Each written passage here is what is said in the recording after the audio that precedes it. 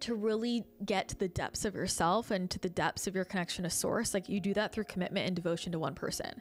And it's like, what do I, and this really hit me, is this is like touched upon in this book, and then it came forward in a podcast I did with Lo. The Oracle said this, and she was like, what happens when running is off the table? There's a very powerful growth opportunity when it comes to like, there's no running. It's like, we have to work through this. And so many people don't work through their shit, or they're unwilling to see their own mirrors. And, you know, sometimes our best life partners can be the most triggering people to us because they're helping us learn the most. Right. And so I think that's also the thing. And like in life partnership, we've got to get clearer for ourselves on what we want. Like, are you looking for a challenging growth experience? Are you looking for a companion and a best friend? Like, are you looking for that passion and excitement? Like, different people do different things for us. And I think a lot of people don't really think about it in that way. Like, and maybe you can get a lot of the same things from one person, but we're also not meant to try and get everything from one other person. Right. Like, people are mirrors for us, and it can activate things within us. But at the end of the day, like, it's self-sourced. I think it's interesting how many people avoid like devotion and commitment, and they look for ways out of it. And I'll tell you, it's the same energy of like, yeah, I'm not surprised you can't build your own business. Right? Like, it's like, if I ran away every time shit got harder, things got mirrored to me, or it wasn't working, or I was in a shitty situation, like, I would not be where I am today.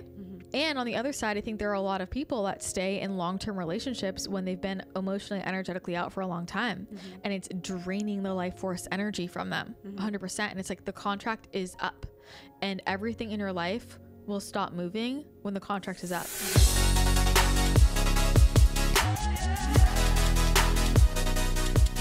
So, tell me about your concert this weekend. Oh my God. My concert experience was incredible.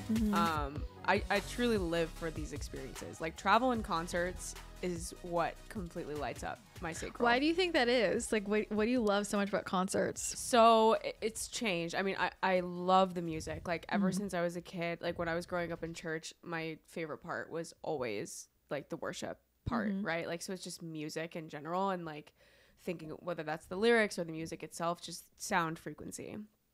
Now it's become a lot of just bonding who I'm with and meeting other people.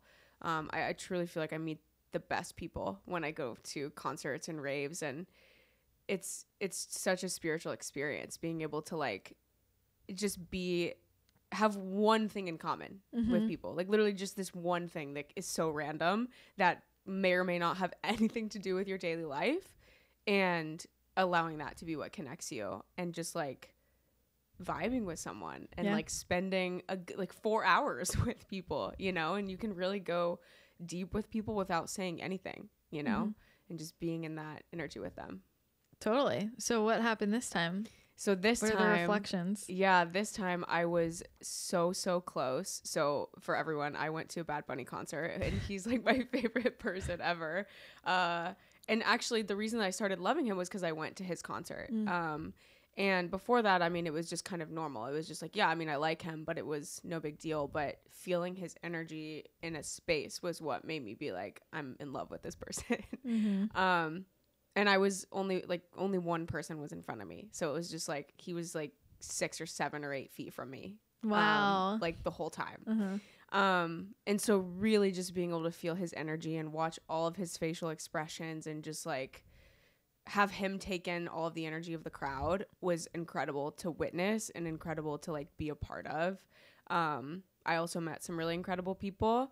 And let me like pause you there. Like, what does that activate in you? Like when you're witnessing him, like why is it so incredible for you? I think because it's like I unlocked that for myself. I'm like, if everything that he's feeling right now in a crowd, I mean, I don't know how many people, 100,000 people, I can do that too. And it doesn't necessarily mean that I want to, or I am going to, definitely not singing on a stage or rapping. But it's like that reach, that connection with all those people. Like I feel it too in that moment. And I know that I am capable of that. It's almost like when you hear someone's like incredible manifestation story and it opens your mind to what's possible. Yeah. Because you're witnessing it, you know? Well, in that moment, what's being facilitated is you're all on the same wavelength. Like that's the power of everybody being on the same wave. Like you're all literally riding the same frequency wave, and he is the one kind of orchestrating the symphony and everybody is in that song with you, you know, and like bringing you into that vortex. Like that's the power of an event experience where you're brought into that vortex, like as a community. And I think like there's something indescribable about the energy and how palpable it is. Like you can feel it, you know, and it reminds me of all those micro moments of like how it feels when you have that telepathic, we're on the same wavelength connection with someone in your life. Like people talk about that, but when you really are on that, like, damn, is it expansive, you know? So I think that's what I'm just like curious. It's like, we say we love these experiences, but can we pinpoint what it is? Right. Because in that moment, you're connected to oneness. That's what we're looking for. So 100%. Yeah. And I think especially like for an experience like what I just had, you know, it's more of looking to that one person, but I usually don't go to experiences like that, like that's a concert. I usually go to where it's like a rave and it's like, yeah, there's respect and love for the DJ, but it's more about just the dancing, just the music, just the whole crowd around you and making those connections. And so it's even more so, I would say, that oneness of just like every single person around me is just riding this frequency wave with me, and it like all of the other barriers don't matter at all. Like what I do for a living, what I like, your identity can kind of just melt and you're just like, it's like you're just this little atom, or like the electrons in the atom just like buzzing around, you know? Well, and you can be whoever you want, right? That's one of the other experiences people, it's like I can dress in my full expression and I can just like be myself and I can dance as however I want, and it's like just full acceptance, be whoever you want. So absolutely, the power of a container. Totally the power of a container. And like for me, you know, my whole life I struggled in crowds a lot. And you know, I just don't, because I'm sensitive. Like we were recording another podcast earlier. And when I started to go to all of these events, there came a point where I was like, I can't just have this fighting energy all the time of like, oh, someone just came into my space. I mean, also because it's like, well, who the fuck am I? Just because I got here an hour earlier, I think that I own this space. Right. And so I really started experimenting, like, and it's easy to be nice to people when like they aren't mean to you or they don't, you know, come into your space. But I started experimenting with like, when people would come into my space, can I still be the one that commands the energy? Like, can I still be the one that sets the vibrational tone? And it's like, I've just seen time and time again that I can, you know? There was a moment too, I didn't even tell you this yet, but there was this guy that was bothering all four of my friends that I was with. And like, I didn't really notice it for a minute. And then I noticed that my partner noticed it. And as soon as I like tapped into what he was feeling about it, he was telling them like, just ignore him. And I just looked back and made eye contact with the guy, and I just told him telepathically, just walk away. And he literally turned around and walked away. Love it. And my friends were talking about that later, and they were like, yeah, he must have just like wanted to go to the other side. And I was like, oh, no. I was like, you're welcome. Well, and that's the thing is in crowds like that, in a situation like that, you're already on the same wavelength, so you can literally telepathically send a message to anyone and it's like receive that easily. Because the telepathy thing, and this is what I want to explain to people, like it's not just about your ability to transmit, it's about the other person's ability to receive. And so you can be like on par with your telepathy and your communication, but if somebody is blocked to receiving it, then it will feel like it's not working. But in a situation like that, like everybody's already on the same frequency, so people will hear. It's one of the reasons why in those settings people meet romantic partners often, because it's like there's so much telepathic communication. It's like you just walk up to each other and you already know each other thinking. So there's so many stories like that, you know. And like I feel like I've met truly people that even if they aren't necessarily like long-term soul fam, it's like we had an experience together that we both needed in our path and in our journey. And like the respect that you can have for someone after that, whether it was a conversation or just a glance at each other as you're feeling this frequency, is so powerful. And then, you know, the people that you go with that like are in your life long term, the bonds that you create after an experience like that are so beautiful and so strong, you know. And to your point about like why I like that or why I connect to that, I think it's also being revealed to me more and more. It's like I'm supposed to create those vortexes and those experiences like that. And you know, I think I always did know that in some way. I just didn't know how it was going to look. And now it's starting to be revealed to me. And, you know, I guess let that, for anyone listening, like the things that light you up the most, like they are part of what you're supposed to be doing, whether or not you can logically kind of understand exactly how they fit in the moment. There's a reason for that. You know, there's a reason that, and I mean, of course, yeah, everyone loves concert. Well, not everyone. My dad hates them. But most people, yeah, we can appreciate like a concert or coming together in that way. Well, it depends on the type of concert, right? Well, right. It's like, not all concerts are the same. Yeah.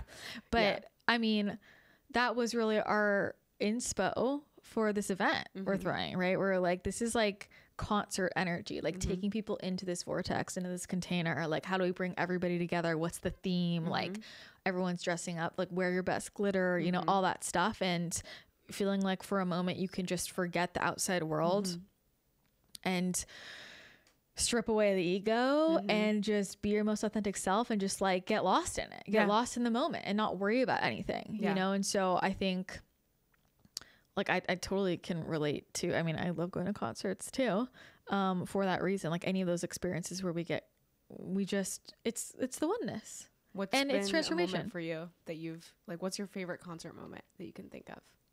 Oh my gosh, my favorite concert moment, or just one that sticks out right now? Well, a funny one that I was just thinking about when you're talking about maintaining your space.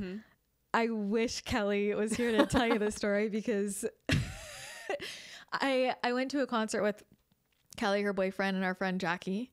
And we, first of all, did not realize this concert was going to be like a sea of 21-year-olds. Oh, like goodness. it was ridiculous. And it's so packed. Like it was like, I was like, I could get crushed and die. Like, and we were like, okay, everybody like hold your Buddy energy, system, hold your energy. Like, and you have to understand, like, Kelly and Rick are both like 6'2", like Kelly is 6 feet tall, like her boyfriend is 6'3", and I would say Jackie's shorter than me, but she's just so much more of like a fighter. Like, you know, I'm certainly very feisty too, but I was the one, we were like laughing all night because nobody would get near me. Like I was the only person in this entire like fucking arena where there was like space 3 feet all around me just doing my thing and nobody would fuck with me. And the three of them kept like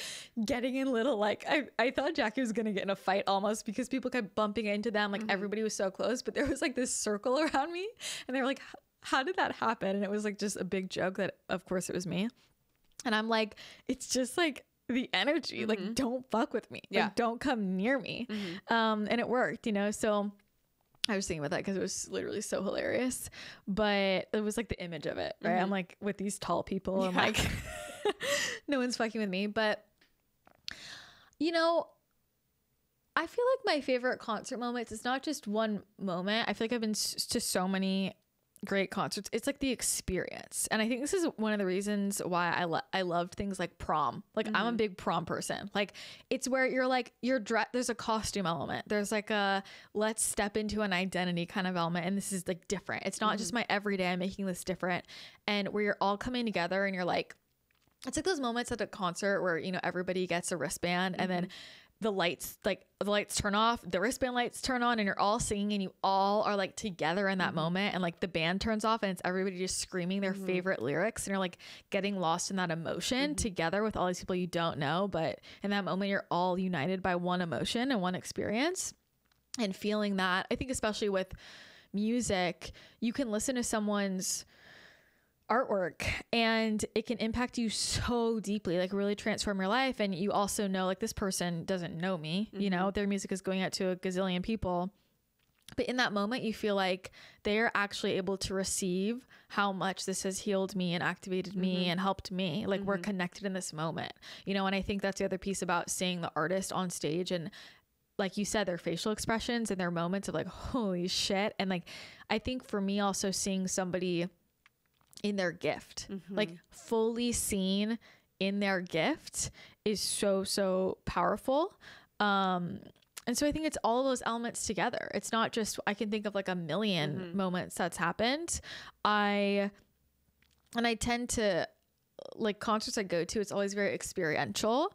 I definitely like to go to concerts like artists who are more theatrical.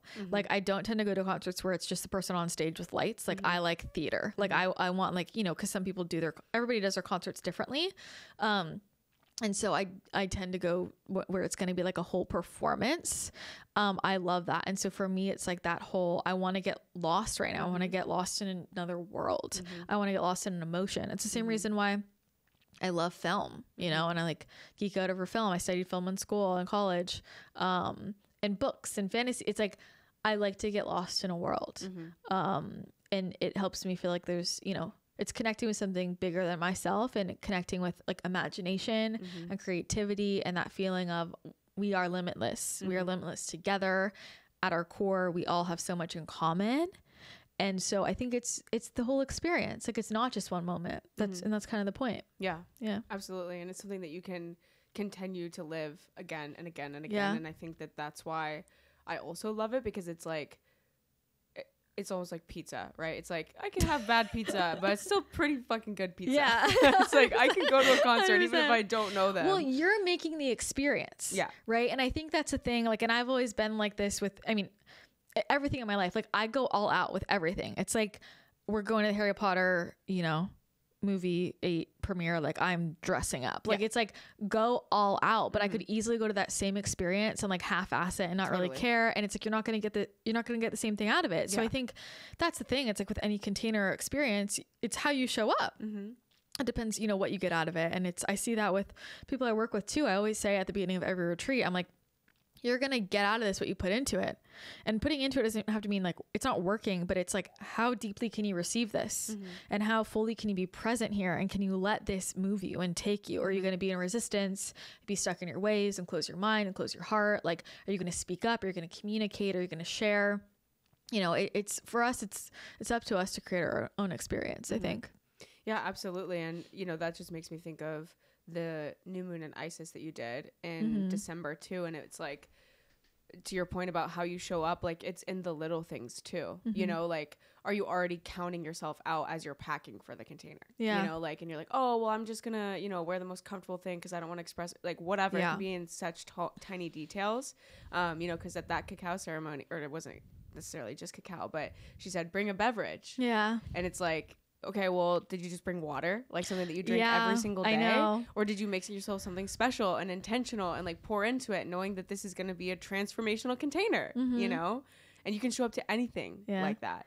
I think she said that, didn't she? Yeah. I remember that like triggered some people because she was like, you came to this live channeling event where you're having a full moon ceremony with goddess Isis and you brought fucking water? Yeah. Like she said that. Like, come on. Well, I thought it was so funny because I was like, I did make a different beverage, but it was still something that I drink every day. Yeah. And I was like, she just so called me out. Yeah. Like, well, you know what? And I feel like everybody knows I love my lattes. Like I love my beverages. It's such a ritual for me. And this is about, you know, loving the experience of life. I try to find every single like small way in my day that I can make things different and new and unique. And for me, like the way I make my beverage every morning it's unique to that day and that frequency. And we were talking about how the reason I love making lattes for people, like when I have all my supplies, is because I'm like curating for that person, you know, and I'm like making a potion essentially. Yeah.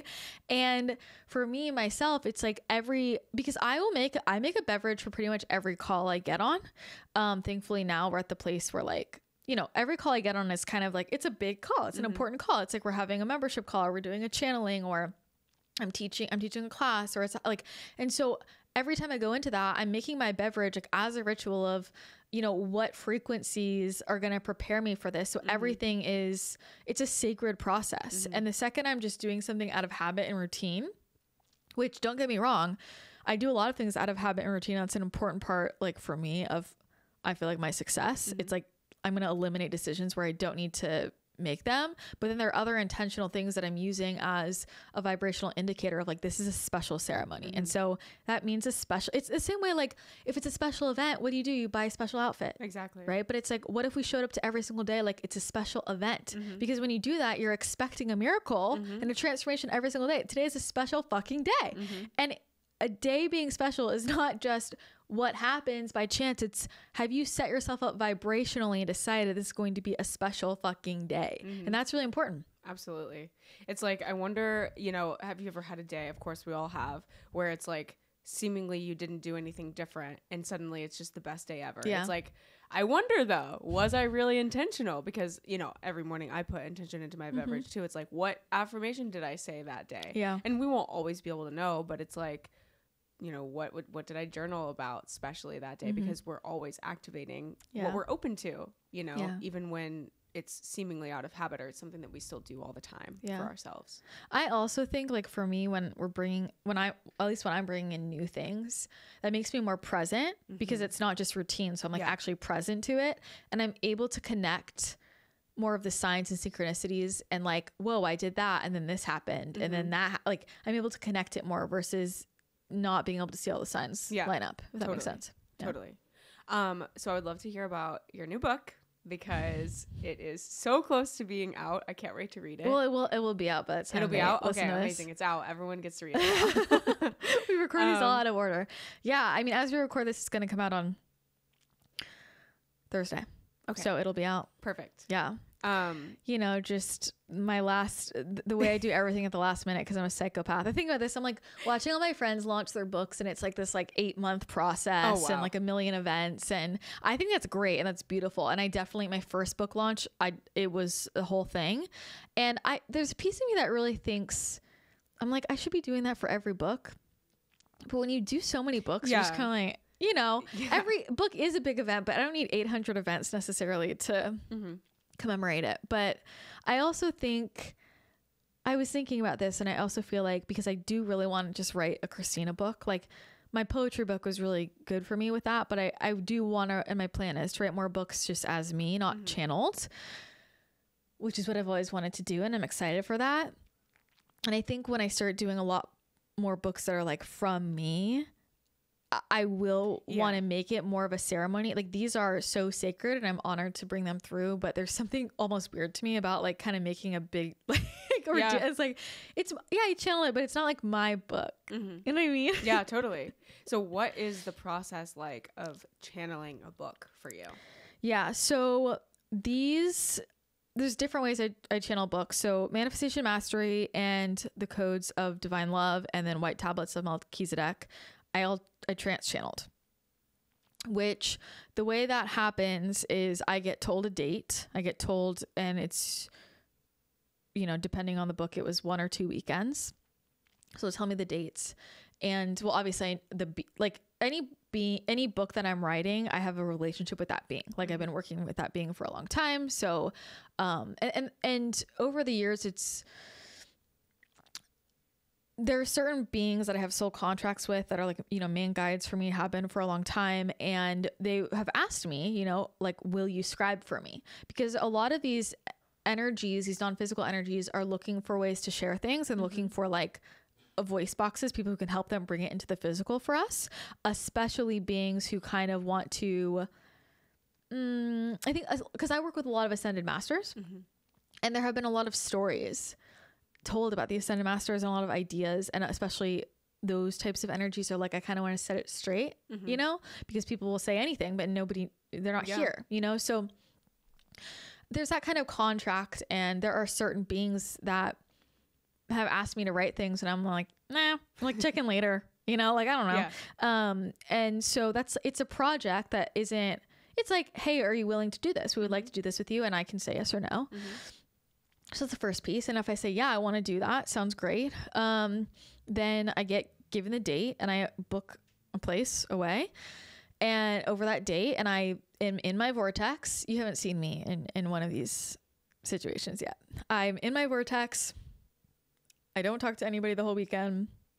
You know, I'm very much like in that ceremony space the whole weekend. And I sit down at my computer sometime in the morning, and I go into trance. You know, I just have I open up my computer and I connect in, do all my protection. I do all that. I usually start around like 10 a.m. because I wake up and I will spend a whole morning kind of like doing all my ceremony. I pull cards, I connect in, I do my energy work. I'm setting up I do like really intense clearings wherever I'm at, and every day it's like, there's a lot more energetic prep, you know?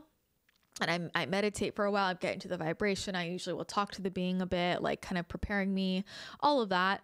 And then I go into it. And I would say usually I start around 10 a.m. That some of them I didn't start until like I didn't start till like after lunch, because that was just taking me a while.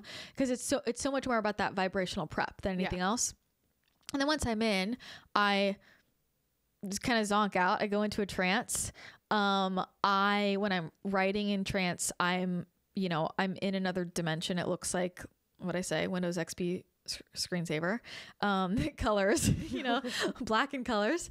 And my hands are just moving. So the being is just, using my body, and I'm just writing it. And while that's happening, while I'm in Windows XP land, I'm getting the messages. I don't know the exact words they're saying, but I'm more getting visuals or feelings. So I know what the transmission is. But that's very different than like reading the book word for word. So I don't necessarily always know how things are phrased, but I do, like when I read it back, if they use analogies, for example, I'll remember like, oh yeah, they showed me that analogy. So I'm getting the transmission just in a different way. And I just do that until there's usually a stopping point, like a stopping point. I might get hungry or something. And I'm definitely I can talk about my diet also. But I take a break, and then I usually do an afternoon session, and then I, have a nice early evening, and I take a bath, I go on a walk, I just kind of settle in. I don't like outside input, go to sleep, and I do the same thing the next day. So it depends on, the book and how long it takes, but I'm not actually writing. I think people think I'm like writing from like 6 a.m. to like 10. It's not like that. It's like usually 2 to 3 hour sessions a day. And that's just kind of it. And it comes through. Yeah, it comes through. I don't know what I'll do next time. I mean, I don't like have a rule about it. I just follow however it goes for each book. With these books, I did do like cleanses going into each of them. I know one of them I was like I was definitely vegan. One I was like on a fruit cleanse, and one I was on just a raw milk cleanse. So I definitely like to keep my body just like up until this point. I don't know that I'll do that next time, but I don't need to, because this has also been overlapping with like I'm a lot more integrated now in how I'm channeling, because I also don't have to go into trance anymore, So a lot of these, while I wrote, I wasn't doing my blended channeling. I was doing like straight trance, and a lot was changing within my physical body. So that's basically, what happened. So this most recent book I did over 2 different weekends. And I mean, it's long. It's almost twice the word count of my first book. So it was meaty, and I was tired. Like I was just really, it's like your hands are moving so fast. And so then I sit on it, and then eventually, every book's been different. When it's time to edit, I'm like reading it back like it's the first time. Yeah. And there's so many spelling error, because I'm just like going so fast. So my editing process is fixing the spelling errors, separating out paragraphs, because it's usually like one big long thing. So I separate out paragraphs, I separate out chapters. And I'm like receiving it, I'm like really sitting with it, because it's almost like every sentence you're like, fuck. Yeah. So it takes me a lot longer to edit it than it does to write it. So that's pretty much what the channeling has been. Yeah. It's so fascinating. And then, you always talk about when you are receiving it for the first time, how it's activating you as a reader, as a receiver, much like maybe, after you would watch the Oracle calls, and it's like you're able to learn too. And I think with this being a relationship book, it's something that we desperately, desperately need on the planet right now. All of us are going through upgrades, transformations, just so many different iterations of all of our relationships. So how has it been activating, changing your perspectives? How has it been affecting you as you've been reading it back? Yeah. So It's so funny because there's definitely been a number of periods in the last few years where I was like, this is really like relationships are on the chopping block right now. Like there's a lot of changes, but this topic of relationship, I've never felt so intensely as coming up in the collective as it is right now. There's like this like thickness or this deepening. And I think a lot of people there are a lot of breakups happening, but there are a lot of like deepenings of current connections. You know what I mean? It's like a new iteration of the same relationship. It's like almost like a maturity there's like this mission kind of energy to it. You know, I just think that the frequency around relationship is really changing right now, more than ever before. And, you know, it's funny. I mean, with this book, I was really mad at myself, like my ego. I mean, I have human shit around it. And I was really mad at myself that it had been 2 years and I hadn't edited it, because I do know there is a timeliness to my books. Obviously things are evergreen, but with channeled information, I do feel it's very timely, like mostly. And there's a lot of, I was just talking to somebody else about this with channel work. I'm like, they were talking about a few channels they love, and I'm like, I love their stuff too. And there was a lot of stuff that's outdated. Like it was pure and true and accurate as it came in. And so many timelines have changed recently that like we kind of need to ask these same questions now. Because, you know, we're always making choices that are shifting collective timelines and frequencies. So I was feeling like, oh my God, this book has to come out. Like, why did it get downloaded at that time? I need to get it. I usually try like to get things out within a year, and it had been 2 years, and I was really upset with myself. And now that it's coming out, I'm like, wow, this is actually perfect timing, as it always is. But, you know, sometimes we forget, myself included. It is. And when I downloaded this, I was, you know, it had been maybe like 2 or 3 months. I had just gone through a really intense breakup. I had been in a relationship with somebody for 2 years. We lived together, and it was a really, really hard breakup for me. It was the hardest breakup I had been through. I'm really grateful to say, like, every uncoupling experience I had up until that point was, you know, it was very like loving and amicable, and like we stayed friends, and it was a really tough breakup. So I had a lot of healing to do after that, and I was kind of fresh on the other side of it when this came in. And I think that original transmission, without reading it, but just receiving the energy, it helped me a lot. It was also the same time when I was going through my twin flame activation, and I had just learned about that and met that person and everything that turned on within me. And so I had a lot of questions about all of this, and I was like, what the fuck is going on? And so this book, I was excited for this because I wanted some answers. And it also felt like the most challenging thing I had channeled so far, because I had, you know, resistances around it. I mean, I know I'm not the only one for sure, but relationships is probably the stickiest part of my life for me. It's like the place where I learn the most, you know. I have my most karma in that realm, so it challenges me the most. And when I'm channeling something, I have to go through personal life experiences, like clear the channel to be able to even receive it. And I had realized at the time how much I'd gone through with, and there were a lot of I also had just had some dramatic closures of friendships, like people who I thought were going to be my close friends forever. And it completely broke my heart. Like, it felt like out of nowhere, I felt like just betrayed is how I felt. And so my heart was shattered in a lot of directions. And I realized like all of that had to happen for me to go through some life experiences to kind of like prepare me to receive this. And so that was all going on, you know. And then in this period of, I don't know, in this period of sitting on it and then releasing it, I've changed so much in the last year, and obviously, and I think that's one of the things that's hard for me about relationships. Like, I know how quickly I change, and I know how quickly I can outgrow things and people, and that scares me. It scares me. But also there's a lot of people that I don't outgrow, and I just know it's very much a matter of like, is this person going to grow alongside me or not? And like, that's not up to me to control, but I was definitely like underlying questioning things in my own relationship, and reading the book, I just like, when I finally read the book back, it was like a giant message to me, you know, it just felt like a giant message to me. And I, you know, cried a lot. I took a lot of my time with it. It was like opening up a lot of emotions for me, really making me realize, like, you know, places where I'm not being fully honest, even if it's hard to be honest, like I'm not being love. Like, to really love someone, like, is to tell them the truth. And I think a lot of times we can suppress our truth or not want to share our feelings because we don't want to hurt someone, you know?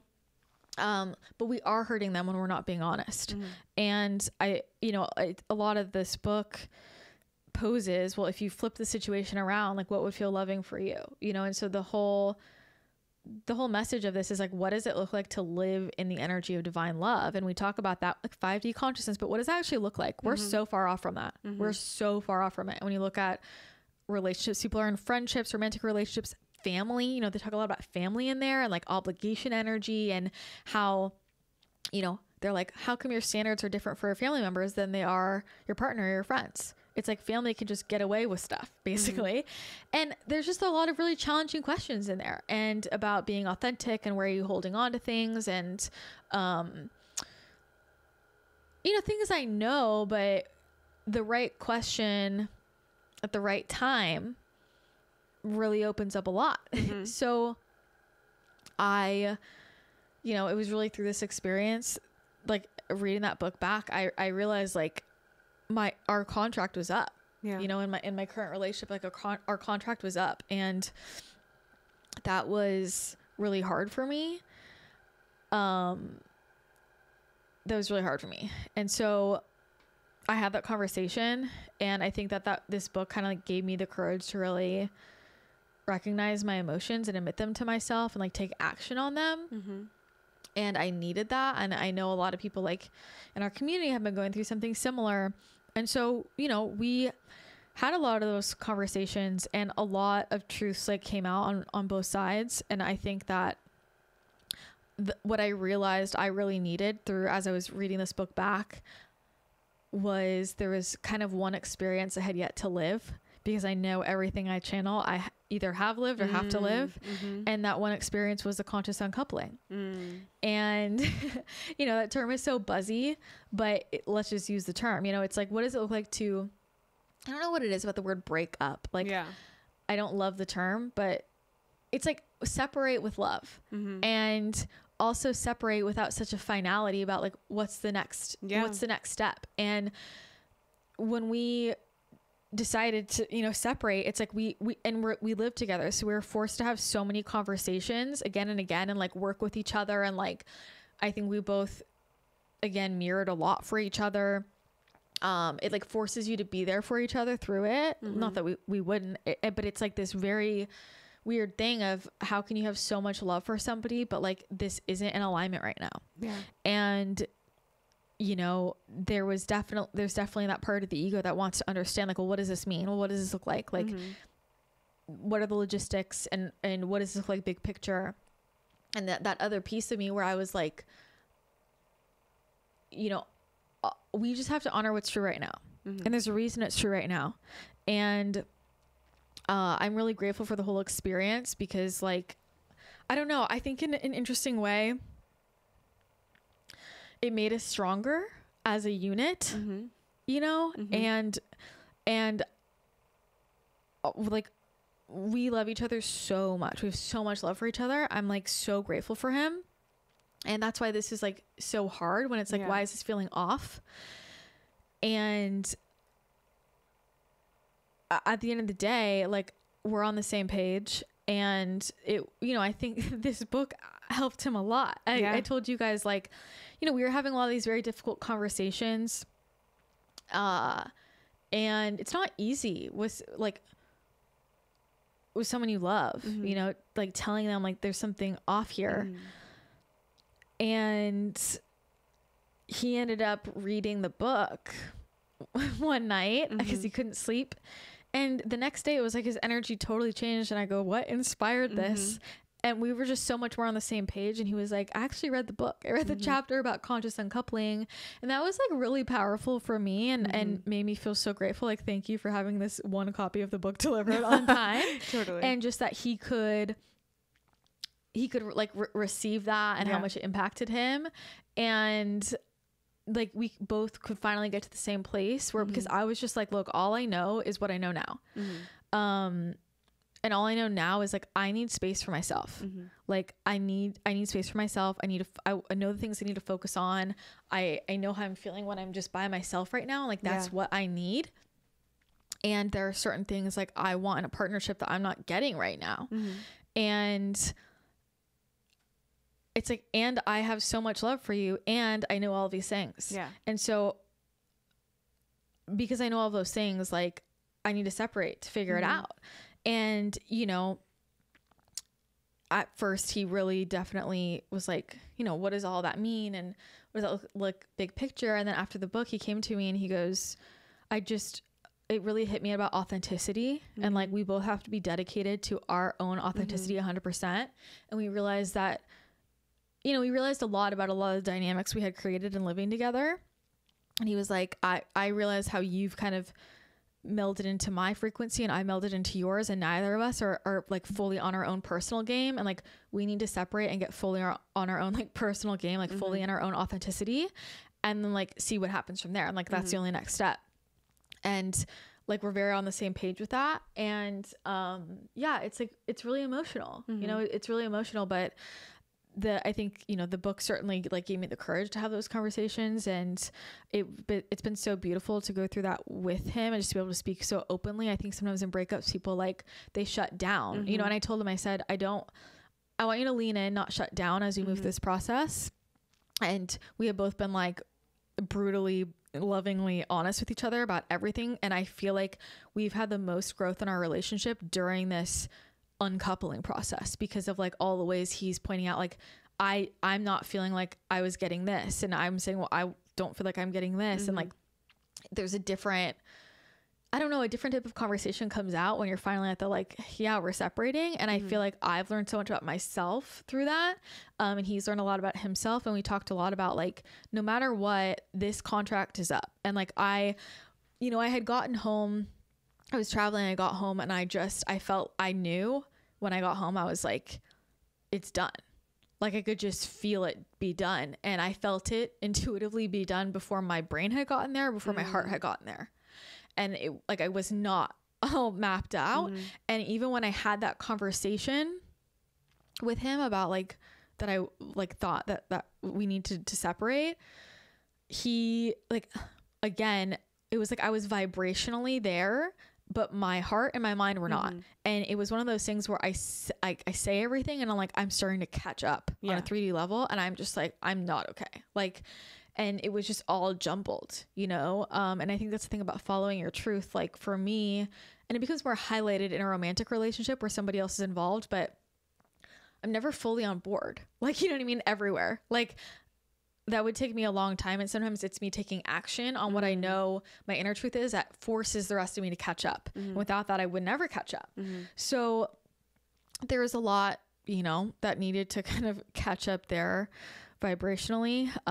And, you know, I was just intuitively like, seeing like this contract is up, and we talked about that. And we've talked about like, hey, we're completing this contract, and these are all the things we're leaving with this contract. We're so grateful for all of these things. So what we're grateful for about each other. We learned all of these lessons. And we've also talked about like, what's the energy of the new contract? You know, like for each of us individually, like what are our own individual intentions for our lives and who we want to become, and like being our best selves. And then also, you know, what are the energies within our new contract, no matter how that plays out. And I think, you know, the thing with a lot of these types of soul connections, when we talk about this spiritually, is people will attach a human thing onto it, right? For example, with twin flame, people will attach a human thing onto it, or with a soulmate, people will attach a human thing onto it. Whether like, just because someone's your soulmate doesn't mean they're a life partner. You know, and we've got to, like, for me, it's that soul contract piece where with, you know, him, we're like, this is the next phase of our contract. Whatever happens on a human level, like, and it's kind of like, hey, we're going to become our most authentic selves and see where we realign then. Like, no matter how that plays out with these human terms or labels, this is still the energy of the soul contract. Right. And I think that's more of like the spiritual maturity that especially the book is asking us to step into of, can you understand these soul contracts without requiring things of people? Like, yeah, you can be my soulmate. You can be my, you know, I can have a powerful soul contract with you. That does not mean I'm obligated to, or you're obligated to me in a human way from whatever I'm deciding. Like, just because I have a soul contract with you doesn't mean that I need to be your bestie and hang out with you every day. It could mean we just need one conversation, or it could mean I record a piece of content, I never talk to you, and you hear it from me, and that changes something. Like, that's the thing about contracts. And even soulmates, you know, and we have soulmates who, that wasn't this dynamic, but karmic soulmates, right? We have soul contracts with people who can sometimes step in and like blow our lives up. Whether or not that was their intention, that's how we perceive it, right? Like, that can be the contract. And I know that one of the things that we were contracted to teach each other was like this depth of a loving relationship, and this level of like a conscious relationship. And I think for both of us, I've never been so met and expanded spiritually, and same thing for him. And like, we both have gotten super clear, like, what we were supposed to teach each other and what we learned from each other with that iteration of the contract. And now it's like we're both upgrading and like becoming these new versions of ourselves, and like in a new contract we're here to teach each other something new, you know? So, but I told him, like, as we were talking through all the reasons why I thought we should separate and like why it wasn't resonant, and there are a lot of things that like we could work on, right? I was like, we could just try and stay in this and work on all this, or we can close the container, let the energy reset, and start something totally fresh. And I told him, like, just who I am as a person, personally, I am a bigger proponent of like, close the container, like shut it down, refresh, brand new start. Cause I was like, I know how it goes with me, and I don't want to risk any energetic threads from the past kind of moving with me into the future. Like, and I think there's something really powerful about that, of like a clear closure, a clear ceremony. And, you know, for every couple that could be different. Like for some, you know, we were talking about this in membership too. I was like, you know, you could be in a marriage and just together have like a ceremony together and like complete that version of the contract and then start a new one. You don't need to go through a separation necessarily. But I think sometimes, you know, for me, that was like, all I know is we both need separate time right now. And I think the more that, you know, we've both thought about it, it was like a lot of this work that needs to get done in the relationship. It's my self-work and his self-work. And I do think it's really helpful to do, there's certain work we need to do alone, you know? And there, like, I know this about myself with transformation, like I need to really be in my own vortex and in my own field. And it's one of the things that honestly has been difficult for me with romantic relationships. Like it's one of the things I always like wonder about, like if I'm going to be in one long-term, you know, because I know how much I change and like how I want to go off and do my own thing and not be energetically tethered. And like, even the stuff I talked about with the house, I was like, you know, I don't know if I want to buy a house again because it's like an anchor. Yeah. It's like, I'm like vibrationally anchored to it. I don't know. And so I don't know, but like all I know is what I need right now in this current moment. And I think sometimes making those like bigger decisions of what I need right now in this moment, following that, like, let me give you an example. Obviously I was receiving all kinds of signs and stuff while we were having these talks and as I was navigating this, and I saw this random post on my Instagram Explore feed, and this woman, she said, I saved my marriage by ending it. And I clicked on it, and we had talked a lot about this because we both know I feel like most of my married friends who have like super solid relationships, almost all of them broke up. Like they were together, then they broke up, whether they divorced or like they had been dating and they broke up for a while and they got back together. It's like a really common story with people. Anyway, so I clicked on this woman's post, and she said she was saying there were things going on in the marriage, and she divorced and they got back together. It was like 2 or 3 months later. Like it was like a really short divorce. And she was saying I wouldn't have changed it. And there was something about a complete legal closure that like somebody from the outside might look at that and say, you were only divorced for 2 or 3 months. Like just like separate, you know, or just like take some time for yourself and get back together. Why go through the whole legal process of that? But I think sometimes it's that official and kind of dramatic closure that allows that time period to collapse to see the truth, right? Versus staying in some version of that old container, you can't really upgrade out of it, right? So, you know, we both had talked about, I was like, I'm excited to meet the new version of you. And I want to meet the new version of you, not like seeing you. I want to be like, whoa, who's he today? Who's he now? Right. And like, I want you to meet the new version of me. And when you live with somebody and see them every day, you don't necessarily see them that way. Like for sure we should try, but just being honest, it's like, I look at myself every day in the mirror. Like I don't necessarily notice like any drastic changes, but somebody who only sees me once every, you know, it could be a month and somebody could be like, wow, your energy is so different. But to me, it's the same, you know? So, we, are, you know, splitting up, and closing that container. And like, it's been really hard. It's been really emotional. And I'm really excited for both of us. Like, I think we both really need this time. And like, I'm so grateful for everything I've learned from him and will continue to learn from him. And, I just really, I don't know, you know, you don't know how it's going to go, but like, I've never been in a situation, honestly, like with somebody I was in a romantic relationship with where we like, it was like, I could always like see the end, I guess. And I'm like, yeah, this is complete. And this is like, yeah, our contract is complete, but like, I really, as of right now, like can't imagine him not being in my life. Yeah. Like, and so I think that's a really beautiful opportunity. Because I haven't had that dynamic before, you know? So that's kind of where I'm at in my long-winded version. Yeah. How do you think that this like correlates, I think, with like the collective? Because as you were talking about the whole long-term life partner thing, I just keep coming to like, I wonder if our attachment to just finding my person to spend the rest of my life with, I mean, I don't wonder. I know that this is like, it's attaching so much pressure and so much expectation energy to every single relationship and partnership that we enter in. Yeah.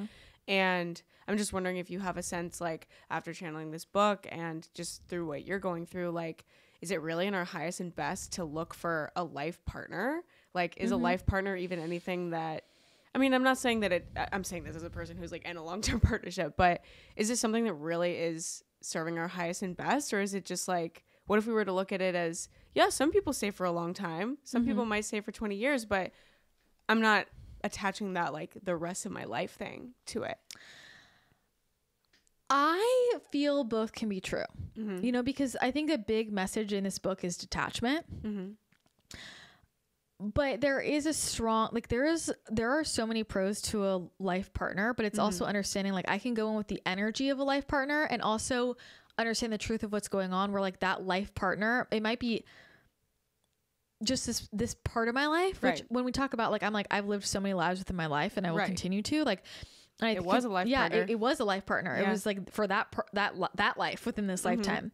And I think that we either need to, I don't know, I won't say like we need to, but I think that people, like for me, and I've talked about this before, like I'm not like, I don't think divorce is like bad or negative. Like, like, I don't know. It's like, if you're no longer happy together and if it's not working anymore, like clear. I think obviously there's a lot of like very logistic legal things that make it very difficult to separate.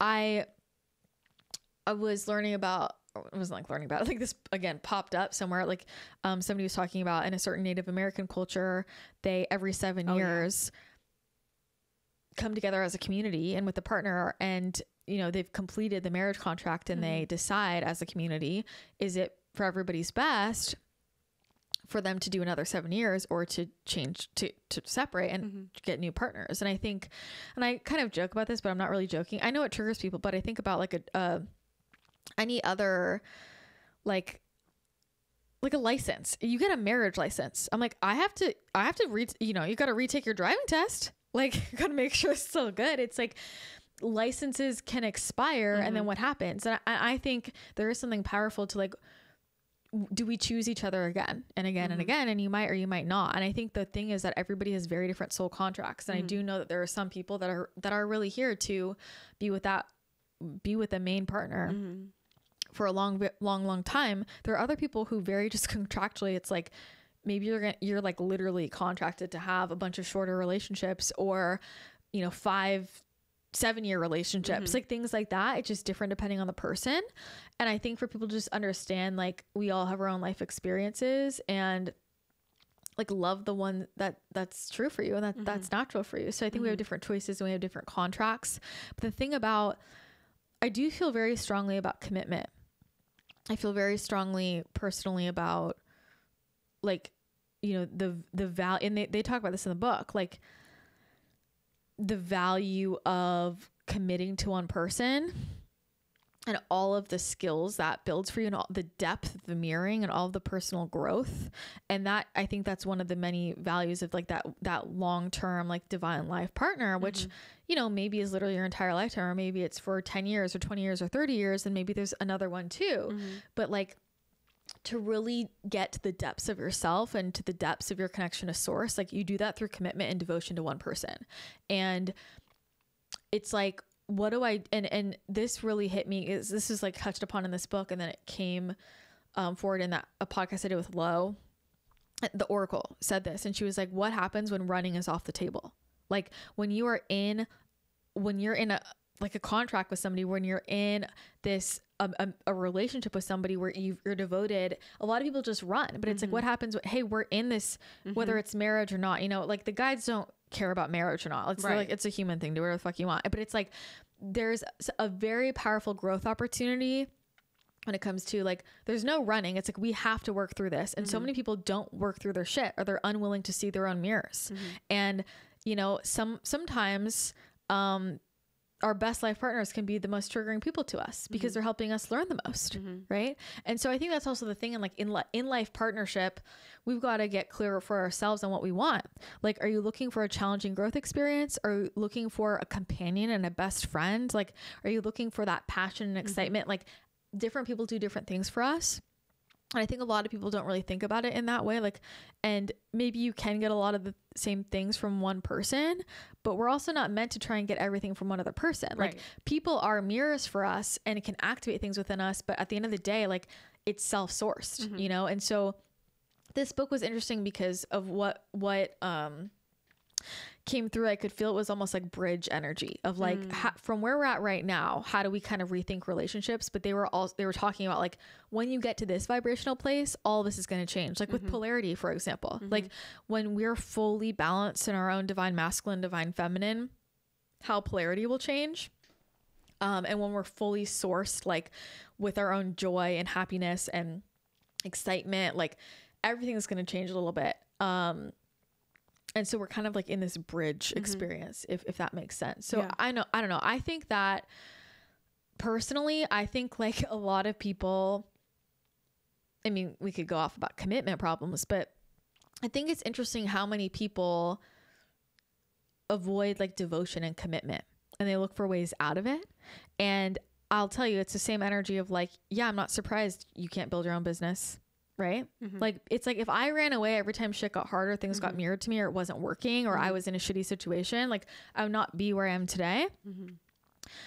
And on the other side, I think there are a lot of people that stay in long-term relationships when they've been emotionally, energetically out for a long time, and it's draining the life force energy from them 100%. And it's like the contract is up, and everything in your life will stop moving when the contract is up.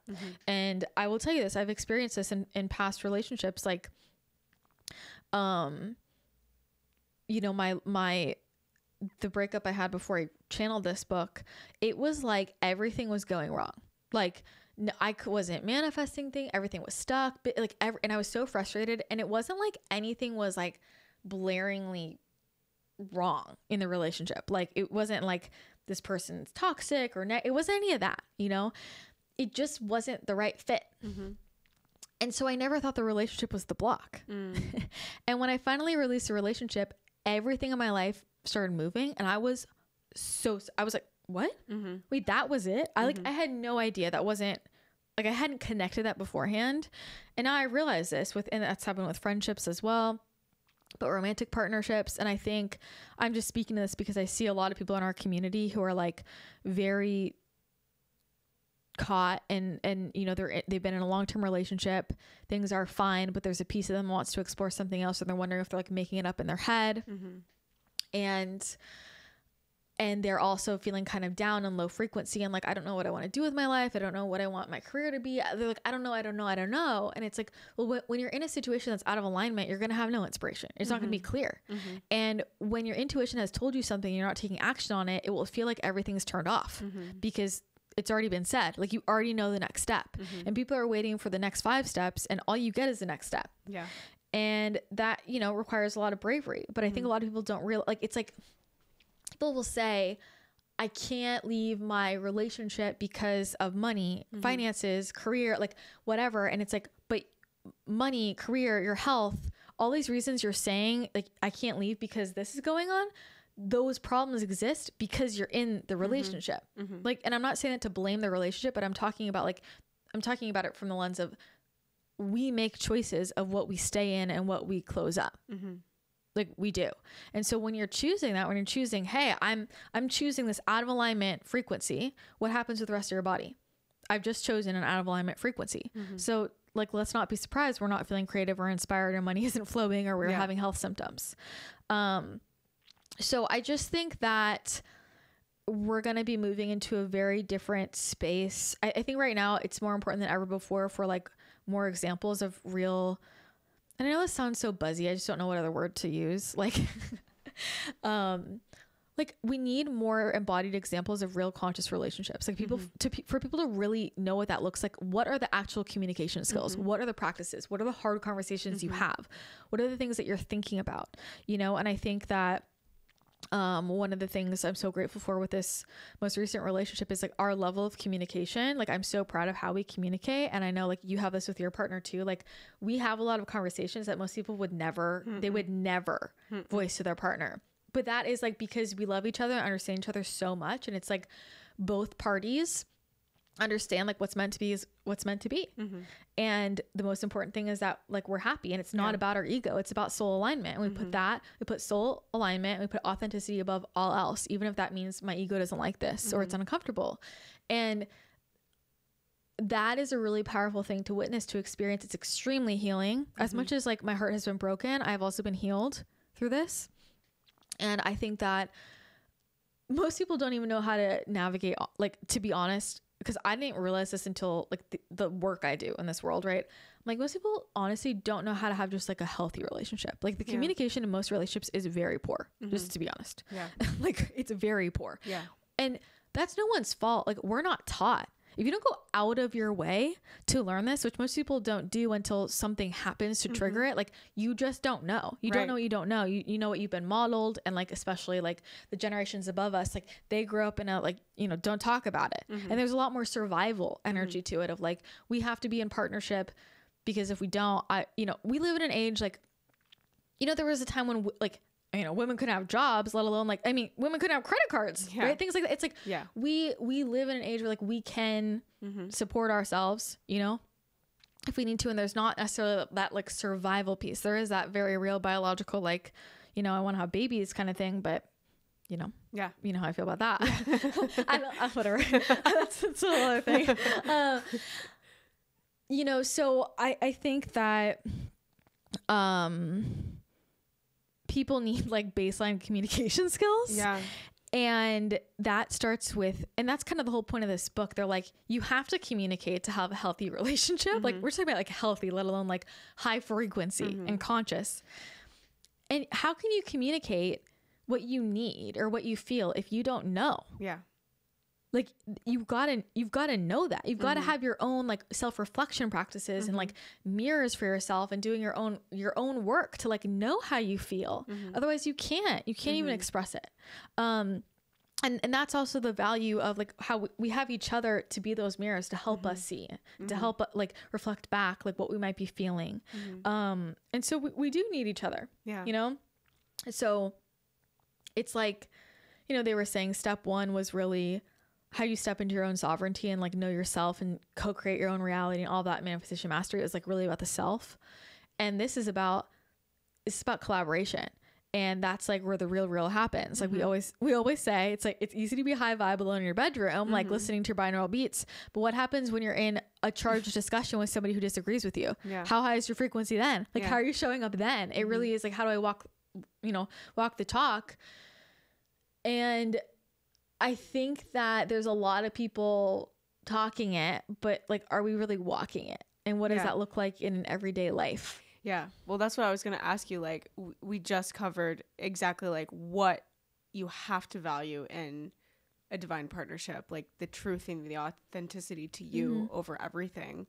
And like you said, you were receiving signs and you were feeling this confusion and everything. But was there a moment or was there something that hit you that was like, I have to bring this to him? Like, I have to bring this to him in order for both of us to still remain aligned in our highest truth. I definitely felt an energy of, and we both felt it. It was just like stuck, just like stagnant. And it was like, we were both trying to change a lot of habits. Like we could feel that for a while and we're both like, I'm going to do this. It's like, we could not change it. Like we both were just kind of reverting back to this template we had set up and we like couldn't move it. And it just kind of felt like, I don't know, like some growth had stopped in certain ways. Like we were just like so deeply in the routine. I don't know. The energy just felt like still. I think that's such a good like reflection for people, because when I think back to any contract that's been up in my life, that's been like the symptom, you know, like that's what I felt with my business when I was like, I feel like there's no way to pivot within this. Like the container like, itself has to close. It's just still. And I think it's important to do. That's not saying like, you know, every day in a relationship or in a business is not going to feel exciting and growth. It's like not like that, but it's like this chronic underlying, like it's a different kind of energy, right? Like it's not a bad thing for us to have, you know, days, weeks, like whatever, where we're just in our routine and it's all chill and nothing wild's happening. But there's just like it's not moving. Like we parked, you know, and how long are we going to hang out in the car? Yeah. Like, you know, it's just like kind of a little bit of that energy. And I think we both really, the big thing was, I know certain next steps I need to take in my own life, like outside just who in my mission. And he also knows, and I know, right? Like we both know certain things that our next part of his mission. And both of those things simultaneously, like those next pieces for him of his mission are things that he needs to do out of a relationship. And same with me. Like, you know, it's just like, I think about kind of some of the next things I'm here to do. And I'm like, it's gotta be me and my own energy for that. And same thing with him, you know, and there's certain things we can upgrade and change and learn and shift, of course, while we're in partnership, and that can be supportive. And there are certain things you just kind of, it's like, this has got to be on my own, you know? So I think it was definitely a lot more subtle than ever. And I think that was part of the lesson. Like, am I going to wait until things start going wrong or bad? And we talked a lot about that. I was like, I don't want to push this to the point of, you know, it's Grey's Anatomy season 100. And I'm like, you should have ended at season 5 because it was fucking great. And we would have been good. Right.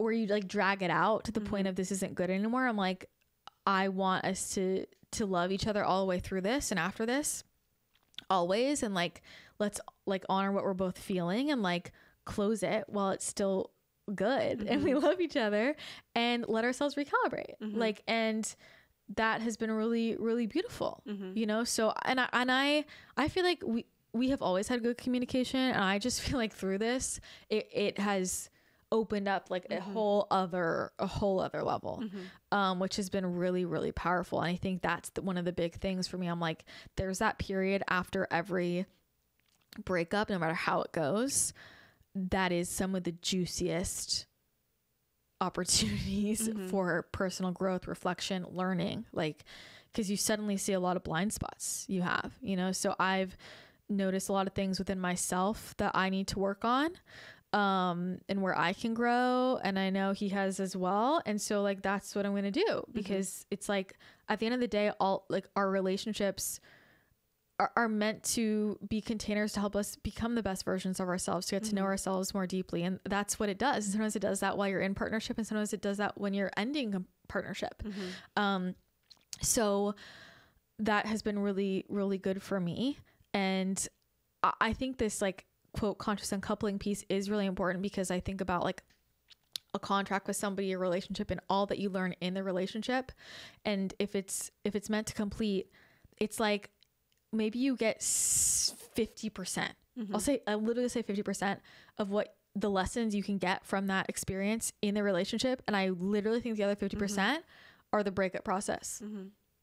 And when you're able to hold space for each other and love each other and talk to each other and be with each other through that and navigate those conversations where it's not I hate this. I like most people just bounce, like they leave. I don't want to talk to you anymore. I'm done. I want to be in my own energy field. And I get there's obviously like, you know, you got to have that. Like there are obviously days through this where it's like, I need to be in my own field, but also, hey, I've been thinking about this and can we talk about this? Like those are really uncomfortable situations, uncomfortable conversations.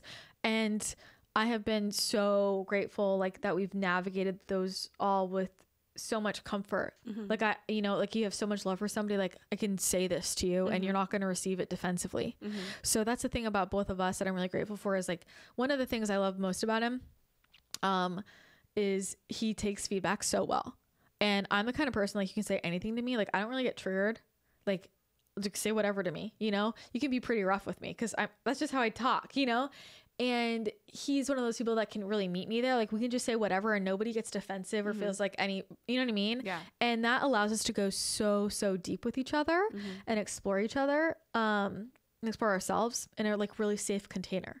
So I think, you know, one of the big things he has really taught me has been about safety, and what it really feels like to really be loved in a safe space. And he has healed a lot of my abandonment issues, 100%. Like that's been a deep wound for me. And this is, you know, interestingly enough, the breakup is what really like healed these abandonment issues for me, because he did not abandon me through the closure, you know? Yeah. So it's so brave of both of you. And it's interesting that, you know, you use that word too, because that's what I was thinking the whole time, was just choosing the bravery. And I think in a way that's also like embodying just that divine love. You know, it's like, can I see someone through the eyes of source, which is through the eyes of detachment as well. And so it ultimately is just this huge lesson on detachment of like, I can love you so much. And as you always say, you know, and still this is over and this is closed and our dynamic is changing. But I still truly see you with those pure eyes of love, and it doesn't have to be anyone's fault or blame or anything like that. It's just simply that was what was meant, and that was the lesson. Yeah. And it's like, I love you so much that like, I don't like, loving someone is not wanting them to change. Right. It's like, and holding someone to their highest potential is different than wanting them to be different. And when we both like map out honestly, like what do I want and need in a partner right now? And there are things like that we're not giving each other, like loving that person so much where it's like, can I admit that I can't give you what you want right now? Yeah.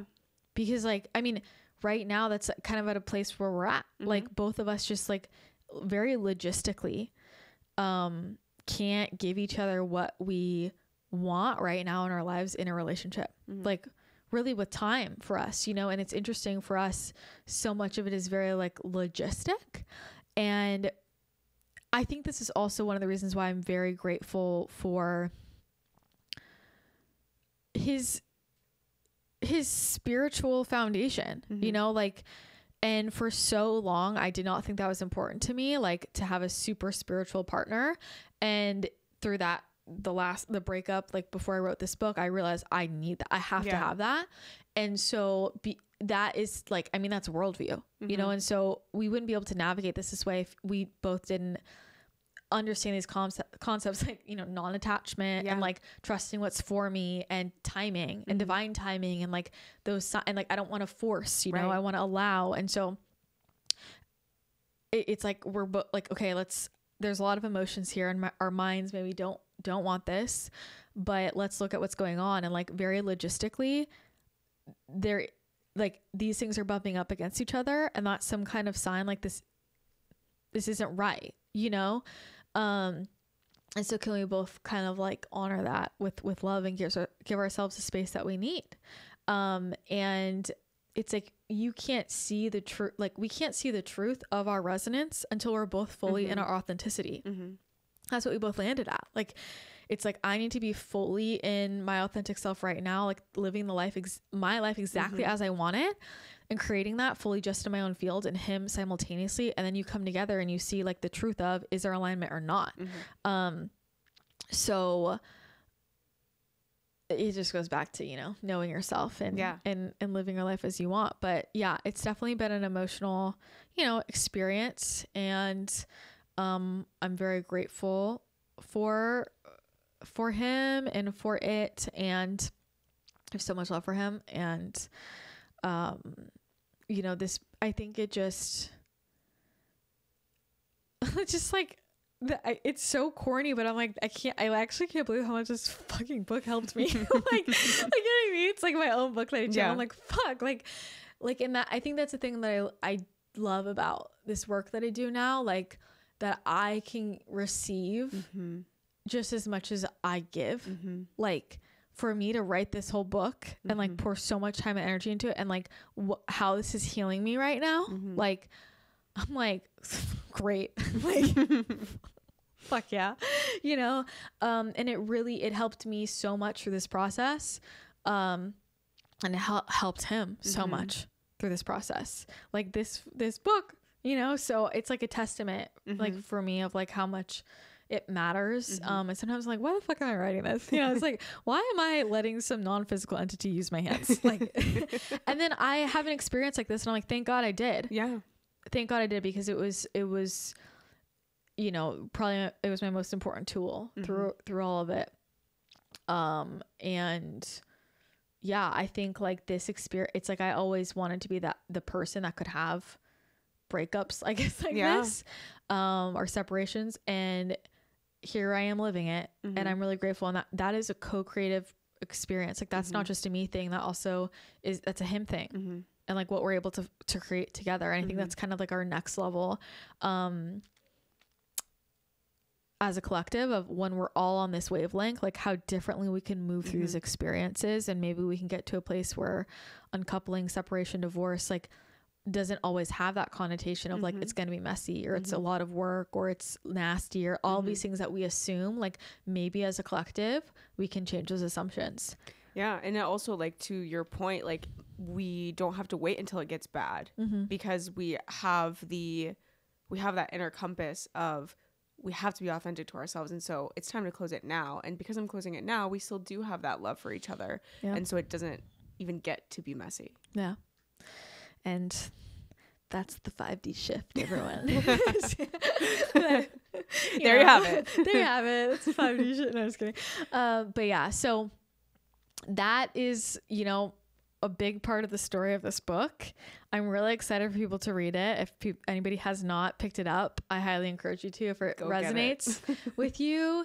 There are so many journal prompts in here. Like, the thing is that so much of this book are just good questions. You know, they ask a ton of questions, and I don't even know how many journals I filled up. Like, you know better than anybody how long it took me to edit this, because I was reading it, and I would have to go sit for like 3 hours and process what it was activating within me. It was so viscerally felt in me. Like, it is pure energy work in a book. And I feel like it's really changed like the template I'm living from in terms of all of the relationships in my life. Like in terms of my friendships, romantic partnerships, family, like I feel like it literally downloaded like a new template into me, and I'm seeing everything differently, and I'm feeling that change in all my dynamics, and it's just amazing. It's incredible. So that's, you know, a bit of my story of this book. If anybody wants to pick it up, you can go to Amazon and do so. And if you go to thedivinecodesoflove.com, The Codes of Divine Love. Oh yeah, sorry. thecodesofdivinelove.com. We're in the vortex. Thecodesofdivinelove.com. You can learn more about it there. And if you submit an Amazon review, you get a free love meditation. So isn't that fun? So thanks for holding space. Of course. Thank you for sharing. And so many people are learning through your story, and you are showing the template for what it's going to look like. And so thank you for living it for us and sharing about it. Thank you. Happy to.